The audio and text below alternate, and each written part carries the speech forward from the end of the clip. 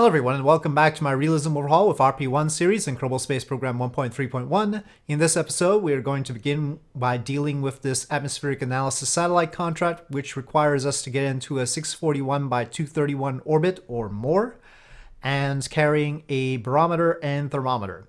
Otherwise it doesn't require solar panels or anything fancy, and I've gone all the way down to the bare minimum here, which is the upper stage is the satellite. This happens from time to time in space history. Most famously, I think, is the situation where the entire body of the Atlas rocket was the satellite. It was the first communication satellite score, and the communication apparatus was not designed to separate from the Atlas rocket. So, yeah, but in this case, it's just the second stage that we're dealing with. It is a very able stage, which means two AJ-10s like that. So yeah, we're gonna have to deal with that again. On the right side, much cheaper, faster on the whole build time, and the rollout cost is minimal, at least compared to the other rockets we saw in the previous episode and even the 17-ton rocket. And it seems like it's highly sensitive to the engine, this engine in particular. Oddly enough, the Vanguard engine is worse, and that's why that 18-ton or 18-ton rocket was worse than this, because you can take a look if I take off this engine. Okay, 5,492 is the base here, and it was like 6,900 with that one engine. But let me put on a Vanguard engine. It's 7,468. So again, with the Vanguard engine, the rollout cost is 2,000 more with just one Vanguard engine, and we have two Vanguard engines on that 17-ton rocket. So that's why it all goes haywire. Whereas this one only increases it by 1,500. Why the Vanguard engine should increase it by 2,000, where this, a much more powerful engine, only makes it go up by 1,500, I don't know. Apparently somebody thought that the Vanguard engine was just, in addition to being horribly, prone to failures, it is also going to cost more on rollout costs. So that's why that one rocket had that problem. And you can see how sensitive it is to the engines in particular. So yeah. We're not going to be using Vanguard anymore. I guess somebody really hates it. Then, I mean, there's a reason for that. But in this case, I feel like this engine being larger and having its own complexities, frankly, probably, well, okay, don't mess with it. Now that we've got it, let me not encourage people to mess with it. So here we are, and this is the Aldebaran. I don't know exactly how to pronounce it, but anyway, named after the star. I don't know why I named it after the star, but I'll take it. And this is what we're going to build. We have 66 days to fulfill the contract. And if we rush build this, I think we can make it. But will it work? We once again have two AJ-10s up here. There was not much avoiding that. I could have had one AJ-10, but I don't think we would have gotten it up to this orbit. Even as it is, I don't know if we can get up to this orbit in particular. It still says 9,373 meters per second. It's got a healthy thrust to weight ratio initially, and of course on the second stage, but still, it's gonna be a bit tight. We have little fins here just in case, but yeah, alright. So I'm gonna build one of these, and then we're gonna talk more about other things. So, as we recall in the previous episode, when I brought out this core, we discovered a rollout cost of 3,200 and 5-day build time. And somebody mentioned or suggested that for the smaller rockets, I launch it off of the runway instead of from the VAB. Let's take a look at what this is like in the SPH. Now at this point, the SPH is completely unupgraded. There's been no upgrades, no additional build points for the runway or anything like that. If we take the Able Avionics score, we see that far from the 3,200 we had before, the rollout cost is 247, which is remarkable. It's still, you know, more than double the actual cost stated here, but that's quite a big gap, I gotta say. So they really do penalize you for making your stuff bigger than it needs to be. I mean, the runway or the launch pad. And it's 30-day build time on its own compared to 5 in the VAB. And that leads to the problem with trying to do it this way because we haven't upgraded this. Oh, I can't just drag that. If we even tried to get the Pioneer rocket, the one that I pointed out before, the 17-ton rocket that we had a problem with, first of all, it's too tall like this because the SPH height limit is only 15 meters because it's meant for aircraft. But we could sort of refactor it a little bit if we wanted to. The rollout cost is less, but not that much less. Still, it would be better. But of course, with the build time being unupgraded, it's going to take 512 days, so it's not really an option. So in any case, it was interesting to see the difference in the rollout cost between the VAB and SPH, and of course, if I had to go back and do it, I would probably wait on the further launchpad upgrade. That's certainly hurting me. I don't seriously need to make things 150 tons at this point yet.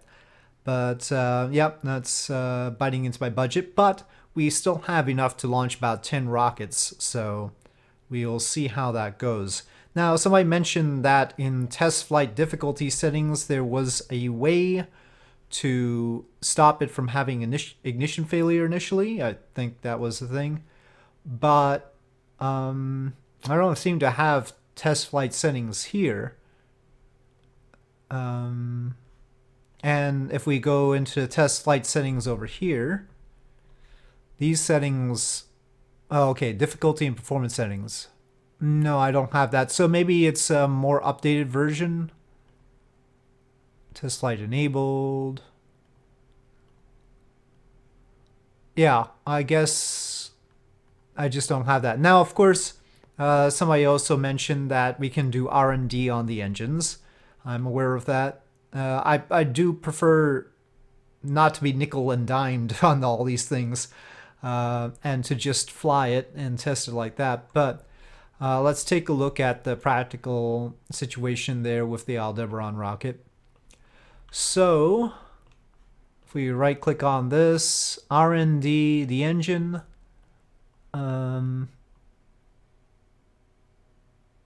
part flight data meets or exceeds maximum lab R&D amount. So apparently we're good enough on that engine. And how about this one? Part flight data, well, our data on the AJ-10 is unsurprisingly 10,000 data units. So it meets or exceeds the maximum lab R&D amount already. In fact, I probably reached that amount even before the failures of the previous episode because we used the AJ-10 pretty substantially, right? So yeah, we've already maxed it out. That's not gonna solve our problems. Okay, so rolling out the Aldebaran rocket, that's gonna take 5 days and 21 hours, which means I rush built the other Aldebaran rocket, and it looks like it'll fall just short of the time requirement for this contract, so that sucks. But there we are. Incidentally, the probe core on top, and that's really what the cone is at the top of the rocket. The probe core is still at 100% utilization, but that was more because I needed the shape. If I tried to lower the utilization, it'd be pretty blunt, if you will. So in order to make it a cone, I just went with 100% utilization per normal. Also, it would be more expensive, which I don't know if that affects the rollout cost, but I'll have to check that. But in any case, it would probably affect the build time. I left off the solar panels because they really affect the build time. Okay, well, nothing to wait for. SAS on, throttle is up. And yep, I think we're good to go. Ignition. And launch. Obviously these side pods are 0.48 meter tanks because that's what we have tooled for. And the 1.2 meter, the other tooling, would be too big. It's already wiggling just a little bit.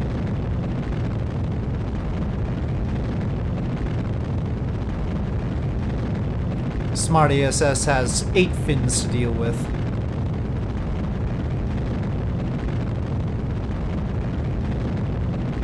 It's probably not thrilled with that.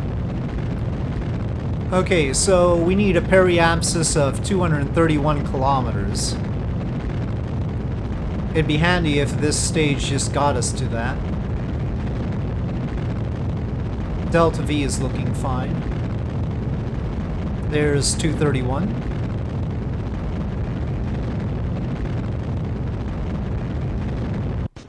Okay, that'll do the trick. RCS on, separation. Okay, I have attitude control thrusters on this stage by necessity, and we have the thermometer and barometer here. So we are ready to go on that. Let's make sure it's happy with that. Well, we have to actually do the pressure scan and temperature scan. Settling fuel down. And 2 engines. Let's hope. Ignition. Alright, it looks like we have 2 engines. Do we have enough Delta V though? To make orbit is easy. To get to that 641 kilometers is a different thing. This is actually testing another question mark. These, of course, require high-pressure tanks.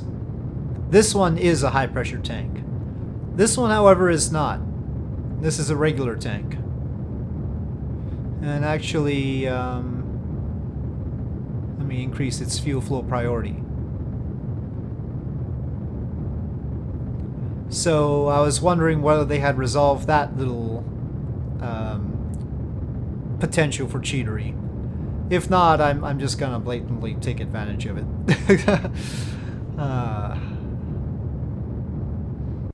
Looks good. Shut down.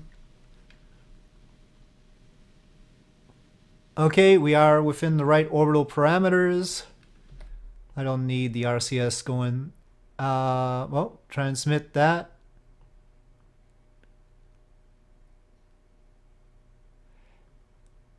It doesn't seem to be checking for stable orbit though. I guess maybe that's after I do these. Yep, it's now checking for stable orbit. That should not be a problem. Phew. Well, good times. See, sometimes you just have to keep it simple. I tried to make a rocket that would be used for multiple payloads, but it turns out that it just likes having a rocket meant for the specific mission at the end of the day after all. Okay, stable orbit confirmed, contract fulfilled. Well, thank goodness. 54,000. Not really the greatest payout for all the mess that we've been through, but hey, it's something. Alright, let's go back to the Space Center and see what else we can do. I don't know if scrapping our backup Aldebaran rocket is going to help as far as building the next rocket. After all, it has an upper stage that is compatible with our very able Juno, very able Atlas, so it could help if it worked like that, but I don't have scrapyard, so I don't know what scrapping does except maybe give us back the funds, but we could sure use the funds, so I'm going to scrap it anyway.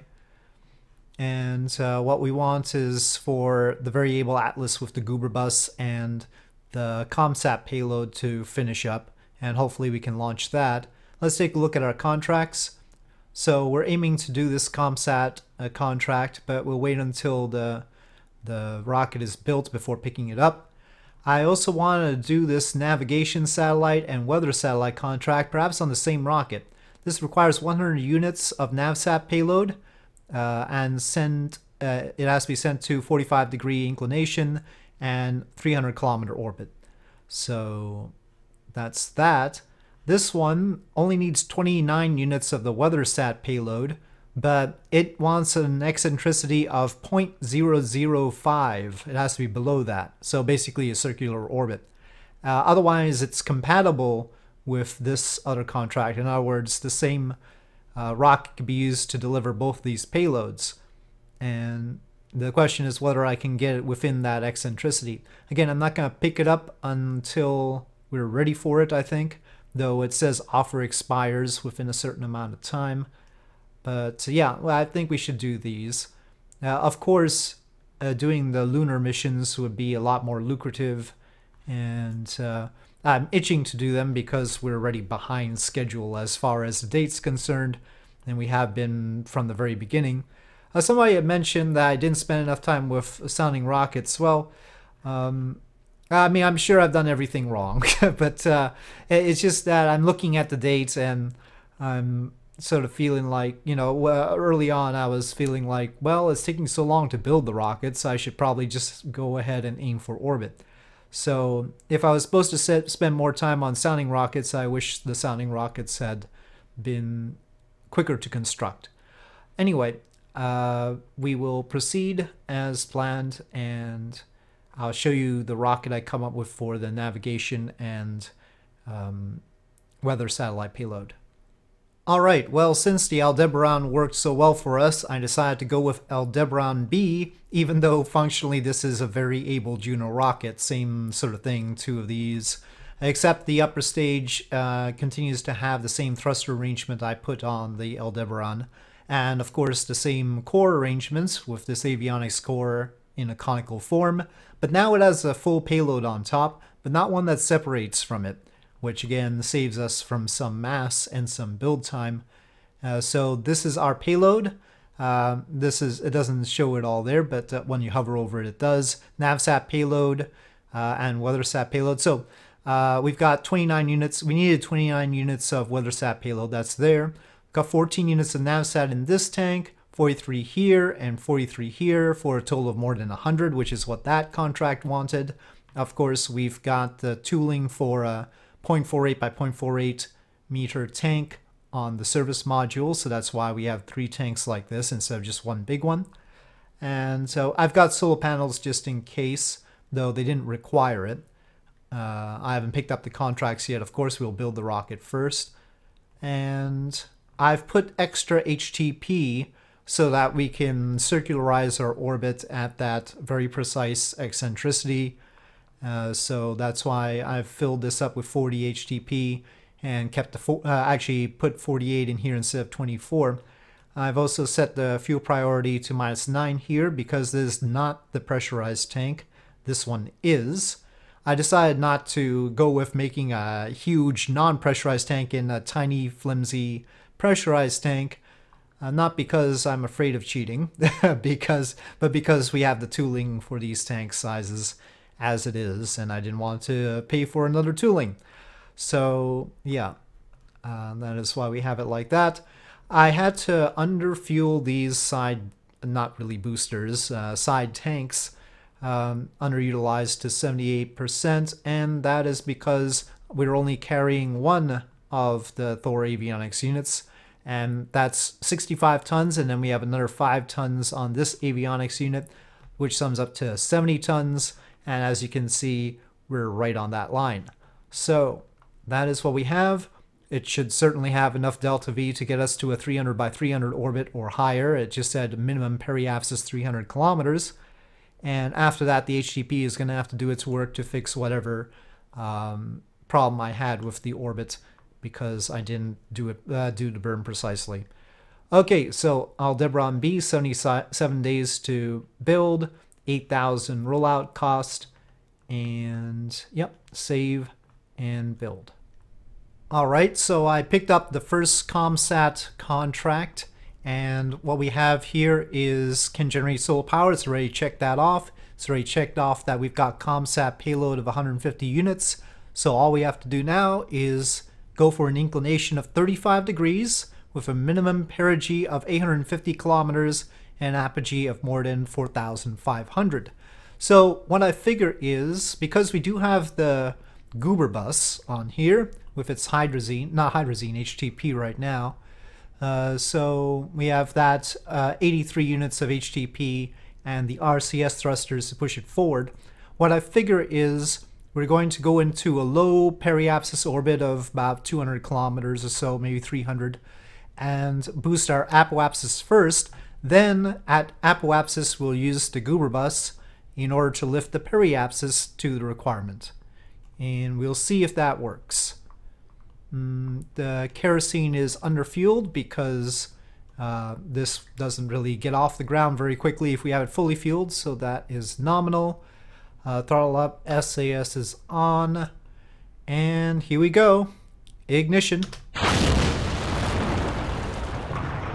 And launch.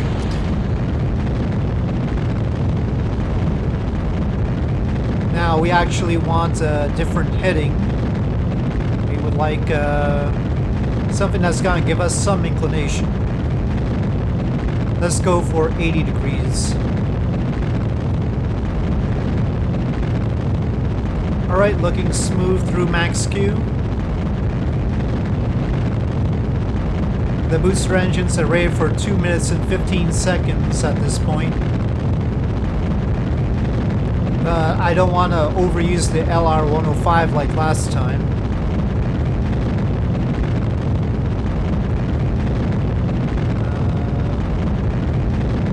Let's go for 2 minutes 25.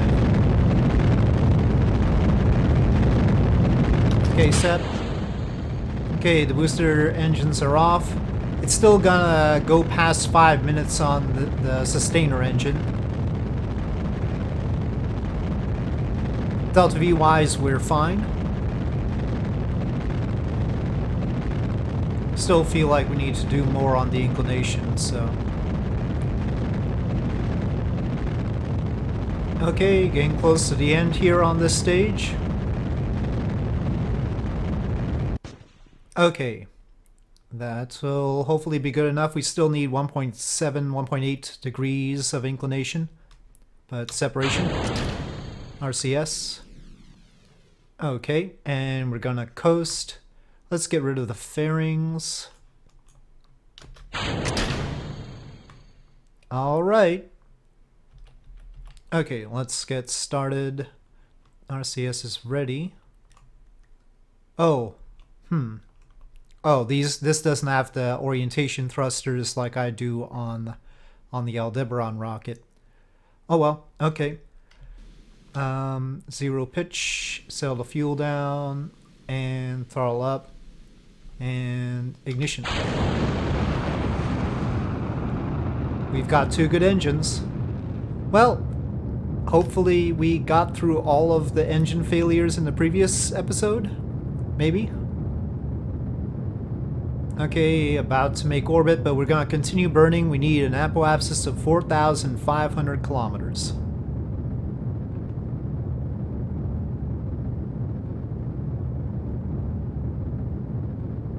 And actually, well, we can't do too much. We're gonna have to rely on the goober bus for the periapsis lift. And the higher we go on the apoapsis, the better on that.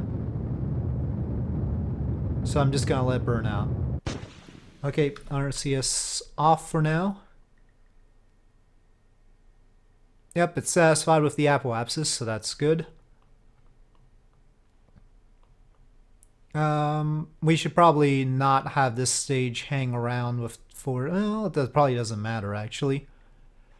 Its HTP can't really be used though. Yeah, we'll just let it go. Okay, it's goober bus time. Okay, well, we're nearing apoapsis. I don't exactly know how long it's gonna take for this to do its thing with the RCS thrusters, but here we go. Gotta make sure it doesn't reduce the inclination too much, that's one thing. We are apparently accidentally spin stabilized, sort of. Not really. So we need to make some changes to the goober bus.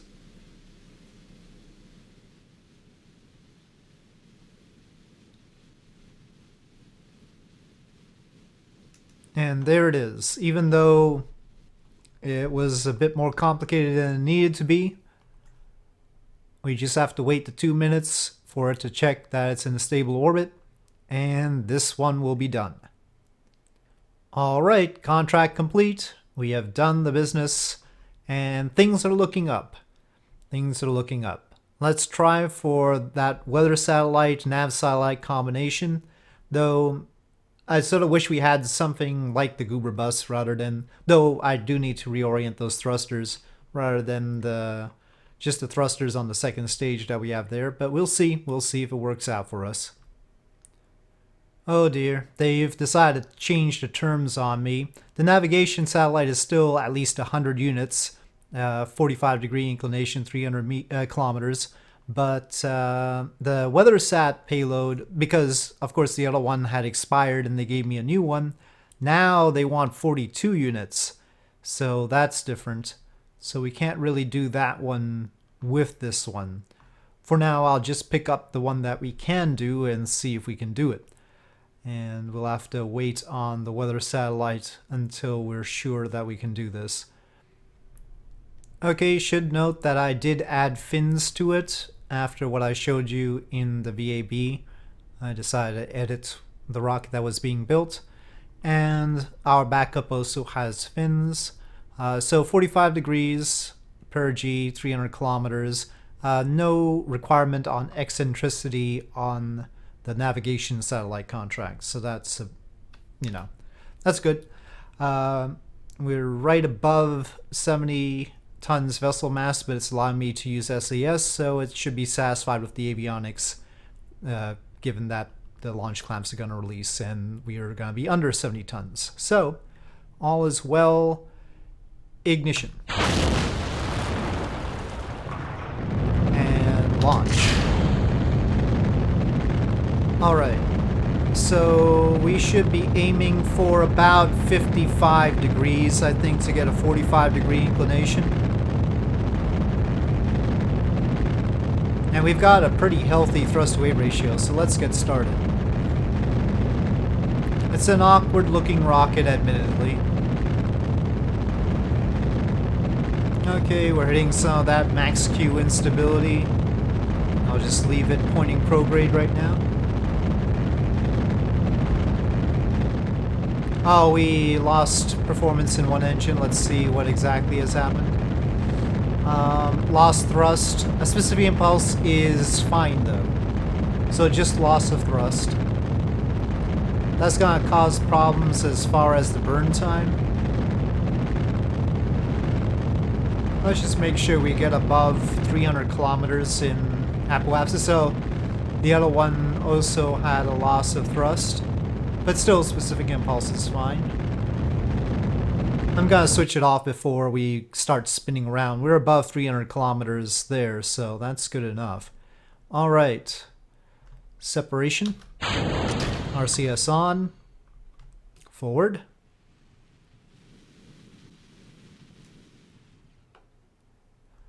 Okay, and this has a proper thruster arrangement. Okay. Fuel is settled. Engage. I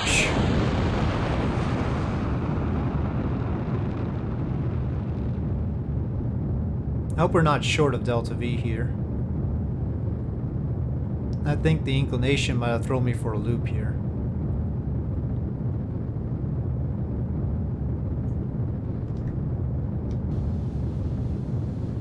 Oh, so we're carrying all that extra HTP that was meant for the WeatherSat payload.